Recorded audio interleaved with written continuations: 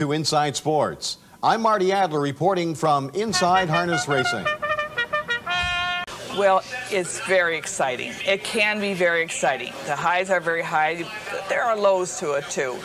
But I think just to see your horse finish that line and win, be down in the winner's circle, that feeling, there's nothing else that I know of that really quite equals that. Shirley and Arthur LeVIN are the parents of 8 and own an international corporation, a world leader in costume jewelry sales. In just a short time, their harness racing operation has become one of the top-earning stables in North America.